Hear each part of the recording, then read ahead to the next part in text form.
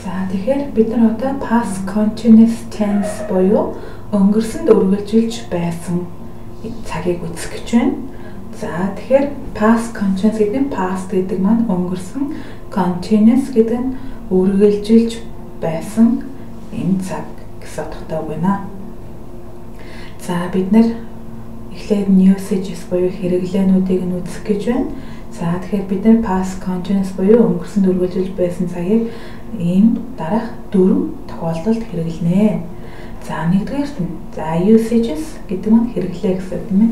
За нэгдүгээрт нь we use past continuous tense when we talk about action in progress at a certain past time. За буюу бид нар өнгөрсөнд үргэлжилж байсан энэхүү цагийг өнгөрсөн тодорхой нэгэн цагт үргэлжилж байсан үйлдэлд хэрэгэлдэг гэж байна. Үйлдэлийн талаар ярихад хэрэгэлдэг.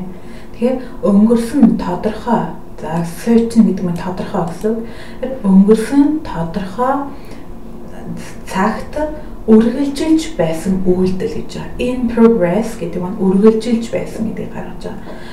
За тэгэхээр өнгөрсөн тодорхой цаг мөчид үргэлжилж байсан үйлдэл. Өөрөөр хэлбэл за нэг монгол хэлнээр бол J байсан гэдэг нөхцөл гэсэн. Өөрөөр бид нар ямар үйлдэлүүдийг бидэнд J байсан гэж ярьдаг. Тэгэхээр зэрэг тодорхой нэгэн цагт үргэлжилж байсан ийм өнгөрсөн үйлдэлийг ярихад хэрэгэлдэг. Энэ нөхцөл байсан байх. Монголын J байсан гэдэг маань. За тухайлбал өчигдөр орой би гэртээ хайрж байсан. За өчигдөр өглөө за 8 цагт би цайгаа ууж байсан гэдэг ч юм уу те. За тэгэхээр энэ J байсан гэдэг маань ерөнхийдөө өнгөрсөнд тодорхой нэгэн цаашид тухайн мөчид тухайн нэгэн үйлдэл яг үргэлжилж байсан. За хизээ эхэлсэн хамаагүй, хизээ дууссан бол хамаагүй. Хизээ эхэлсэн болон дууссан ерөнхий зөвхөн энгийн өнгөрсөн цагаараа ярьдаг байгаа. Тэгэхээр яг л тухайн цаг мөчид үйлдэл бол болж байсан. Яг процесс нь болж байсан. Тэр ийм үйлдэлийг бид нэр J байсан гэдэг энэ нөхцлөөр ярьдаг байх нэ. За тухайлбал I was doing my homework by 6 o'clock yesterday. Тэгэхээр өчигдөр 6 цаг гэдэг өнгөрсөн цаг байна тийм үү? Өчигдөр 6 цаг. За тэгвэл өчигдөр 6 цагийн үед гэж байна. By өчигдөр 6 цагийн үед би гэрээний даалгавраа хийж байсан. Тэгэхээр 6 цагийн үед хийж байсан. Тэгэхээр зэрэг би хэдэн цагаас эхэлсэн ерөөсөө яригдаагүй. Хэдэн цаг дууссан гэдэг яригдаагүй. Ямар ч байсан яг энэ тухайн цаг мөчид би хийж байсан гэдгийг ярьж байгаа. Тэгэхээр зэрэг J байсан гэдэг цагийг бид нар энэ цагаар ярих хэрэгтэй гэсэн. Үйлдэлийг энэ цагаар ярих хэрэгтэй гэсэн. За тэгвэл нэгдүгээр үйлдэл маань тодорхой нэгэн цаг мөчид үйлдэл үргэлжилж байсныг буюу монгол хэлний J байсан гэсэн юм үйлдэлүүдийг ярихад энэ цагийг хэрэглэдэг байна. За хоёрдугаарх нь we use past continuous tense when we talk about action in progress when another past action happened. За өнгөрсөн тодорхой нэгэн цаг мөчид тийм ээ бас нэгэн үйлдэлийг болоход за тэгэхээр өнгөрсөн нэгэн үйлдэл болоход тухайн цаг мөчид нь үргэлжилж байсан үйлдэлийг бид нар бас past continuous-аар ярьдаг гэж байгаа. Дахиад автыг өнгөрсөн нэгэн үйлдэл болоход за тэр цаг мөчид нь үргэлжилж байсан тэр үйлдэлийг бид нар бас past continuous-аар ярьдаг гэж байгаа. За тэгэхээр энэ үргэлжилж байсан үйлдэлийг бид нар past continuous-аар ярьдаг. За тухайн цаг мөчид болсон, тохиолдсон тэр үйлдэл нь богино үйлдэл байдаг. За энэ үйлдэлийг бид нар past simple-ээр ярьдаг. Ийм дүрмтэй байгаа. Тэгэхээр зэрэг болж байсан үйлдэл нь мэдрээг энэ үзэж буй цаг гэсэн. Өөрөөр хэлбэл манай нөхцлөөр бол J байхад тэгсэн ингэсэн. За нэг бол тэгэхэд тэгж байсан. За энийг хараараа J байхад гэдэг маань за түрүүн J байсан гэдэг нь past continuous гарсан. Одоо J байхад гэдэг нь past continuous-аар гарна. Өөрөөр хэлбэл энэ нөхцөлийг авах үйл үг нь одоо past continuous-аар явна. J байхад гээд тэгсэн ингэсэн гэдэг нөгөө нэг өнгөрсөн үйлдэл нь past simple-аар явна гэсэн. За одоо дараагийн нөхцөл нь тэгэхэд тэгж байсан. Тэгвэл J байсан гэдэг нь past continuous байна. Тэгэхэд гэдэг энэ үйлдэл нь past simple байна гэсэн.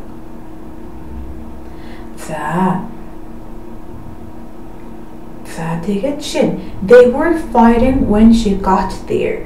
За түүнийг тэнд очиход тэд зодтолдож байсан гэж.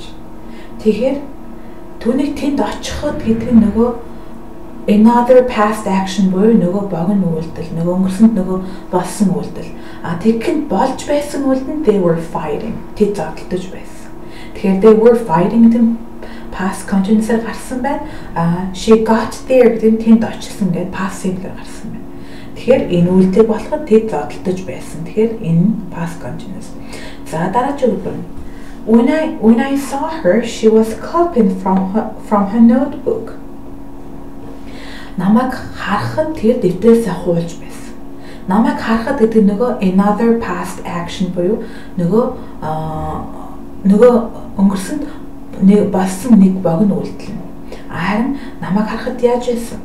Тэр дэвтрээсээ хуулж байсан гэдэг нь тухайн үед үргэлжилж болж байсан үйлдэл буюу past continuous үйлдэл.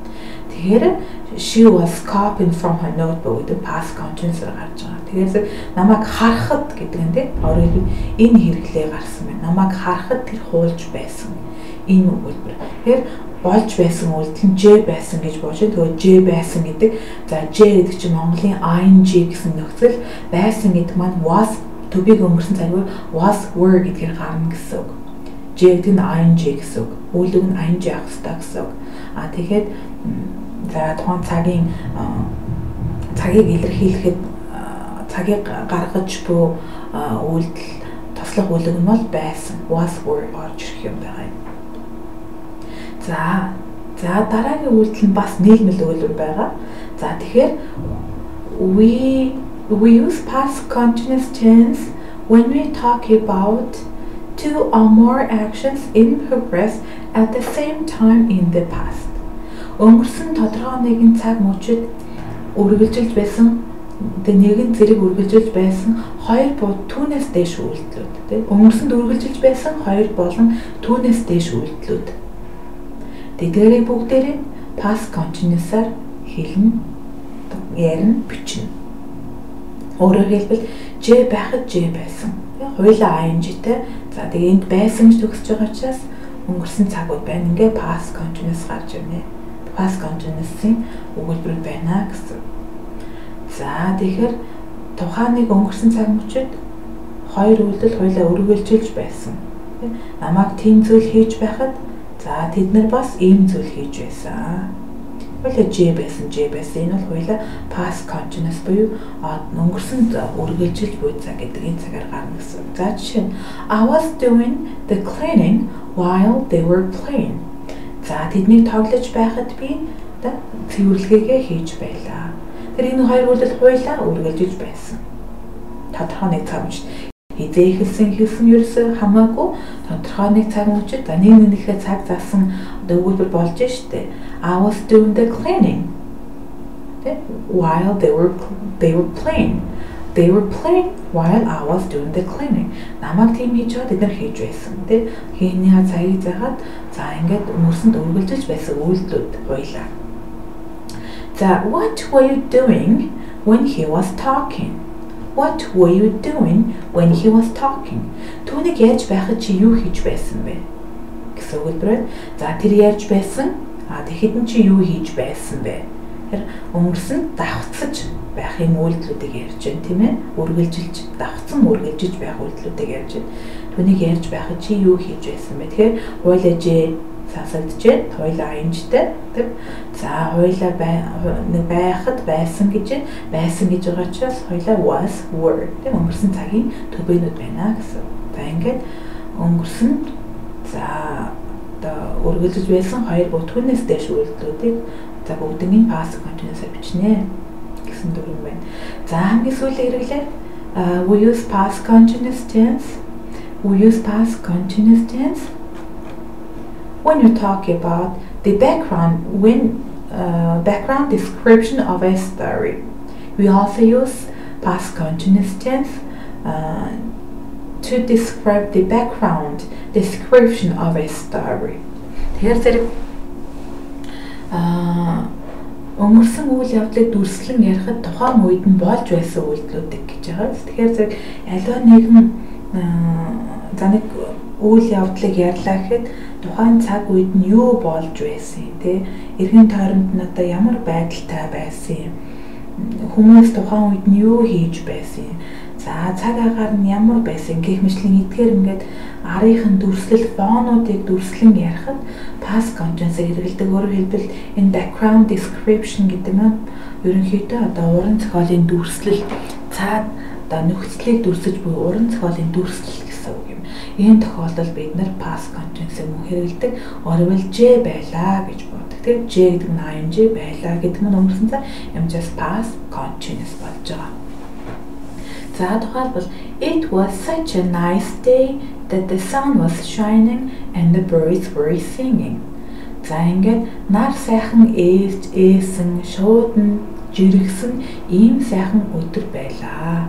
Өөрөөр хэлбэл өдөр нар жаргаж байлаа, шууд жиргэж байлаа гэсэн үг.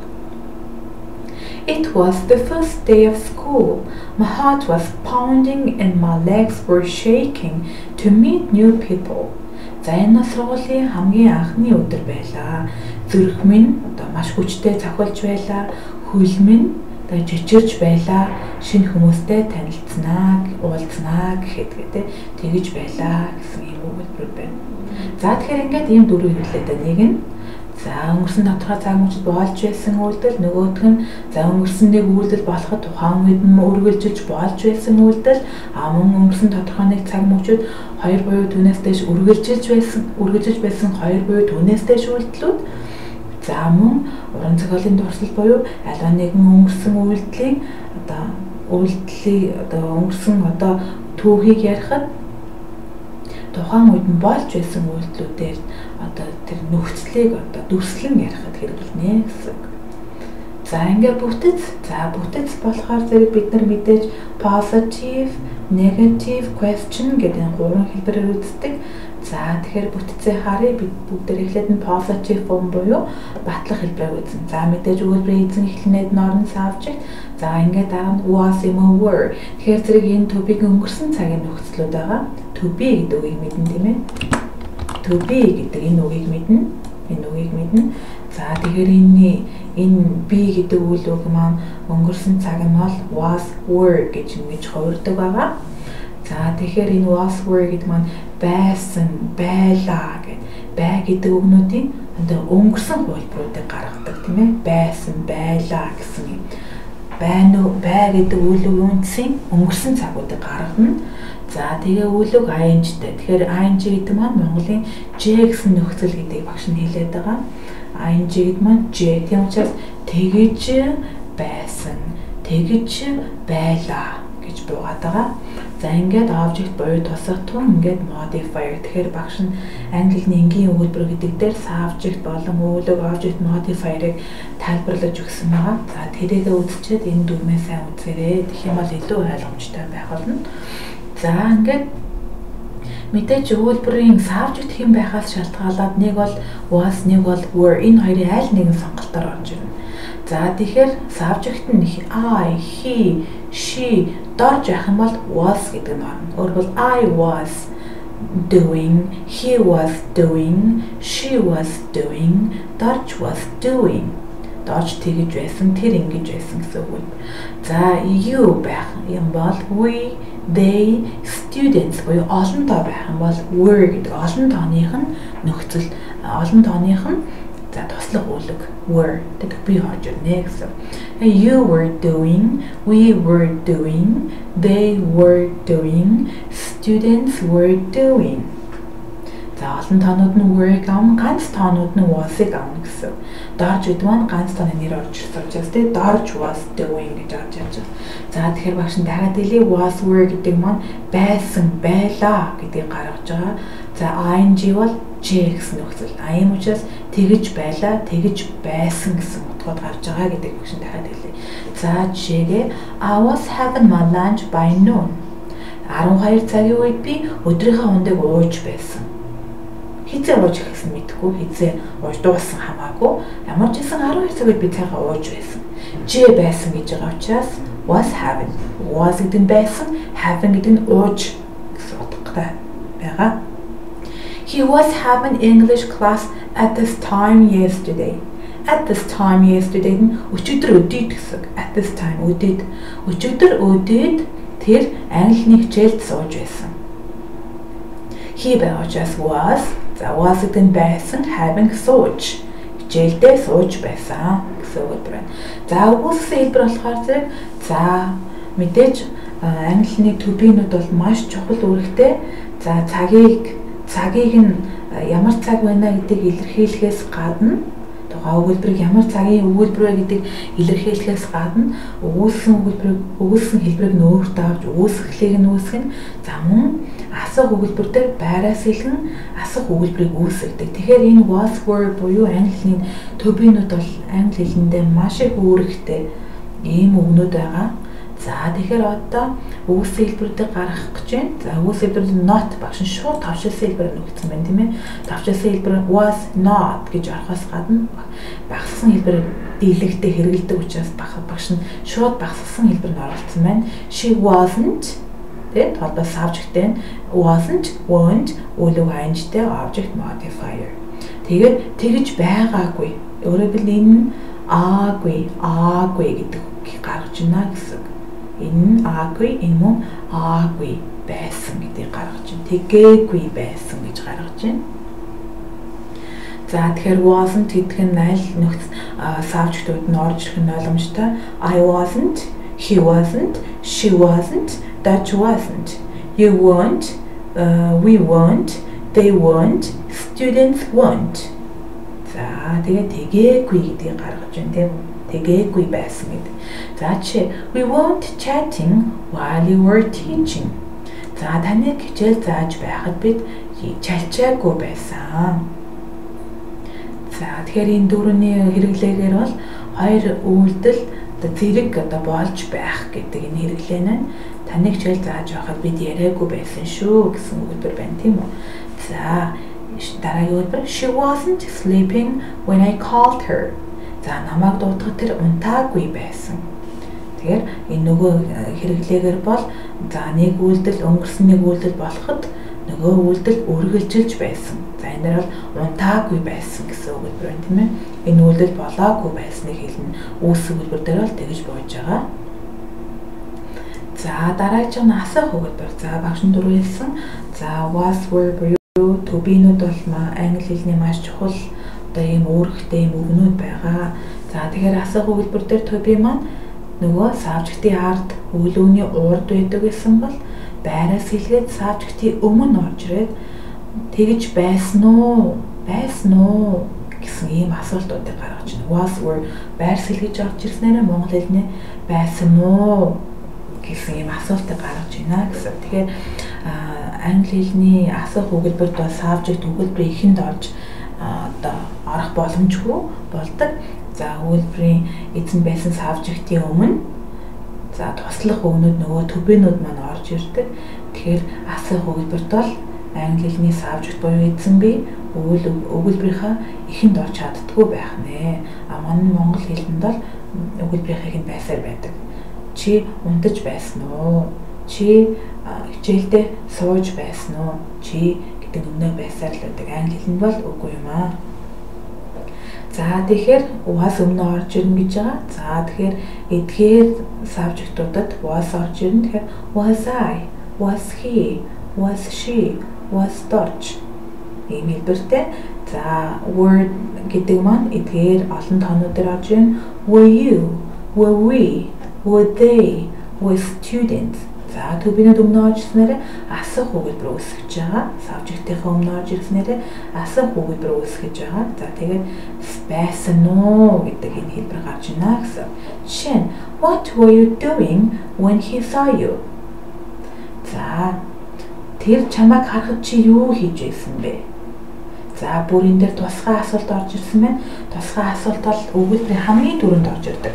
Тусгай асуулт гэж юу хэлдэг юм бэ гэхээр нөгөө W-тэй, H-тэй энэ асах үгнүүд байдаг. What, where, which, who, why, when гэх мэтлэн энэ тусгай асуулт байдаг. Хэн, юу, яагаад, хизээ, хаана гэд.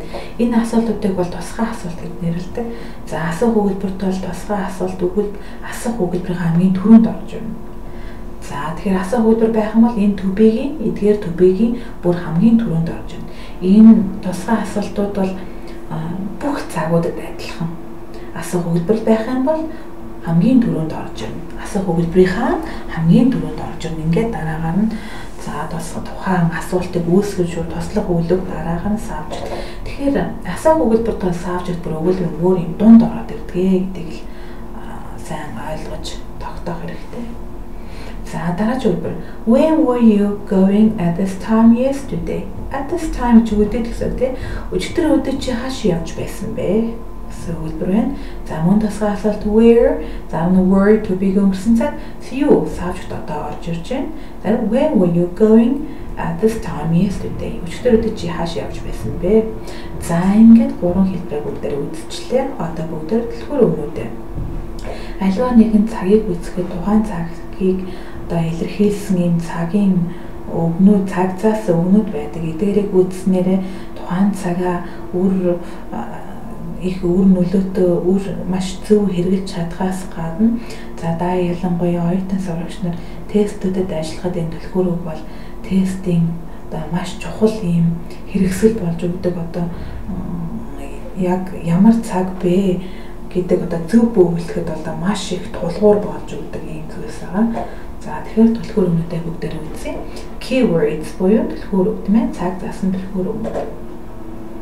За манай past continuous буюу өнгөрсөн дөрвөлж буй цаг дээр ерөнхийдөө энэ холбоос за энэ холбоос үдэ түлхүүр үг гэж үздэг байгаа. Холбоос нь түлхүүр үгийн үүргээр орж байгаа гэж үздэг. За тэгэхээр бид нар түрүүн жишээн дээр гараад яваад when, while, as за as бол дээрх өгүүлбэрүүд их орж ирээгүй байх. As бол ерөнхийдөө ярианы юм үг юм. За тэгэхээр when, while, as гэсэн энэ гурван холбоосыг past continuous-ийн түлхүүр үг гэж үздэг. За when гэдэг маань ямар утгатай холбоос болох вэ гэхээр зэрэг тэгэхэд ингэхэд хад хэд хотыг гаргаж байгаа. Хад хэд хотыг одоо ийм утгаар гарч иж байна гэсэн. За тэгэхээр тухайн өгүүлбэр нь тэгэхэд гэж гарч ирж байгаа бол тэр өгүүлбэр нь өмнөө үнийг авна гэсэн үг. За нэг бол тэгэх үед гэсэн санаа гардаг бахан. За жишээлбэл when I first saw her, she was dancing in the hall. За тэгвэл when I first saw her гэдгийг бүгдээр орчуулахад намайг түүнийг анх харахад гэж. Би түүнийг анх харах гэдэг өгүүлбэр юм байна. Намайг түүнийг анх харах үед. Тэр энэ өгүүлбэр маань үнийг авч байгаа учраас энэ өгүүлбэр нь тэгэхэд гэдэг үгийг энэ нөхцөл авчлаа. She was dancing in the hall. Тэр одоо энэ зааланд бүжгэлж байсан. Намайг түүнийг анх харахад тэрээр зааланд бүжгэлж байсан гэсэн өгүүлбэр. За he was doing the cooking when she came in. За when she came in гэдэг she came in гэдэг өгүүлбэр when холбоос авсан зүйлийн өгүүлбэр түүнийг орж ирэхэд тэр орж ирэхэд түүнийг орж ирэхэд тэр хоолоо хийж байсан. Тэр энэ when цаг тасан холбоос нь байна гэсэн. За мөн while. За while бол J байхад J байх зур гэсэн юм утгуудыг гаргаж монгол хэлнээ буун. Энэ юу вэ гэхээр зэрэг while гэдэг нь ихэвчлэн араасаа continuous буюу ing дагуулсан энэ үйл үгтэй өгүүлбэрээр араасаа дагуулж явна гэсэн үг. Дийлэнхтэй. Ер нь бол тэмч дөрөвтэй гэвч while-ийн араас continuous биш ing-г өгүүлбэр орох тохиолдол байдаг. Яг дөрмийн дагуу бол while бол J байх зур гэдэг өөрөө үргэлжлэх санааг илэрхийлдэг учраас while-ийн араас орж иж байгаа өгүүлбэр нь continuous тань байх ёстой. За жишээ while they were having some wacky fun, he was only doing his homework. За have some wacky fun гэдэг маань өөр одоо маш учир утгагүй хөгжилдөж байх гэсэн. За тэднийг учир утгагүй хөгжилдөж байхад тэр ердөө л гэрийн даалгавар хийж байсан. Хоёр үйлдэл хоёлаа үргэлжилж байсан. Одоо нөгөө хоёр буюу түүнээс дэш өнгөрсөнд үргэлжилж байсан гэдэг энэ хэрэглээг бичсэн өгүүлбэр байна. While they were having some wacky fun, he was only doing his homework. Тэгээ wacky fun гэдэг юм энэ дэмийн зугаат үргэлжлэх гэсэн юм санаатай үг байна. За Ayana was playing the piano while they were singing. Ayana was playing the piano while they were singing. Тэдний дуулж байхад Ayana оюуна төгөлдөр урыг дарж байлаа. Тэгэхээр зэрэг энэ өгүүлбэр нь тэднийг дуулж байхад гэдэг яг энэ дээрх нөхцлөөр гарч ийн тийм үү? Мөн тэднийг хөгжилдөж байхад, хөгжилдөж байх зур гэх тийм ээ. Яг энэ дээрх нөхцлөд гарч ирж байгаа юм. За тэгэхээр while бол ерөнхийдөө араасаа continuous юм ing авсан байх ёстой гэсэн үг. Одоо энэ ing авсан юм өгүүлбэр байх ёстой. Энэ ing авсан өгүүлбэр байх ёстой. Яг л өөрөө өргөжлөг утгыг заадаг ийм нөхцөл ийм холбоос байгаа. За мөн as гэж үг байж болно. За as бол when болон while-ыг хоёуланг нь одоо орлож чадна. За энд одоо as ээж болно, энд as ээж болно гэсэн үг. За тэгтээ дэлгэнхтэй as бол ерөнхийдөө ярианы хэлэнд хэрэглэгддэг, маш өргөн хэрэглэгддэг ийм холбоос байгаа. За тоолбарын хэлбэр as I first saw her she was dancing in the hall байж болно. He was doing the cooking as she came in байж болно. As they were having some wacky fun, he was only doing his homework. Ayuna was playing the piano as they were singing. Бүгд байж болно гэсэн. За энэ шиг арай. За as I was going home, I bumped into one of my long lost friends in the street. За би гэлүүгээ явж байх зураа. За гудамж нь маш удаан уулзаагүй нэгэн найзтайгаа тааралцсан гэсэн үг байна. Дараачих нь they were playing golf as I finally reached there. За ингээ эцэст нь намайг тэнд явж очиход тэд golf тоглож байсан. Гэсэн өгүүлбэр байна. За ингээд жишээнүүдээ сайн судлаад цагаа сайн судалж үзээ. За тэгээ багш нэнд нь бас энэ өгүүлбэрийн бүтцүүдийг ингээд задлж харуулсан байгаа. Энийг нь бас сайн анхаарч хараарай. Багш английн энгийн өгүүлбэрийн бүтэц гэдэг хичээлийг оруулсан байгаа. Тэндээс харж судалж байгаа. За тэрнийхээ дагуу тухайн үтсэн зүйлээ батлах ийм байдалтайгаар энэ одоо англи хэлний өгүүлбэрийн бүтцийн задлалыг бас ажиглаж хараарай.